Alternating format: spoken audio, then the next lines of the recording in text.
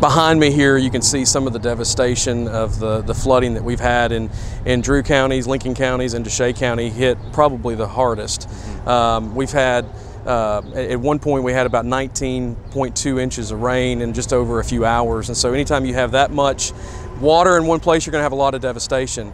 And so one of the things that I've been doing is communicating with folks on the ground in all of those counties, in all of my counties, and communicating with our farmers who've been directly impacted, hundreds of thousands of acres underwater, which is a significant loss in crop loss. So we can't miss that significant of impact. We're seeing a lot of backwater lately. The guys north of me were affected worse in the Roar, Dumas, Tiller area.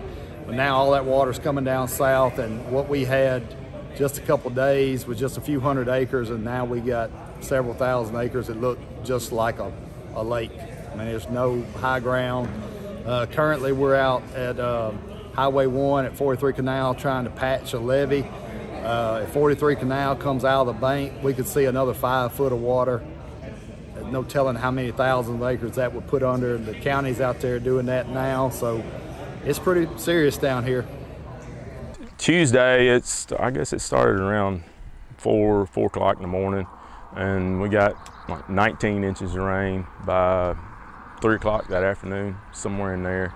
But I guess the official estimate was 19 inches. And by that afternoon, water was already backing out of the creeks and bayous were rising.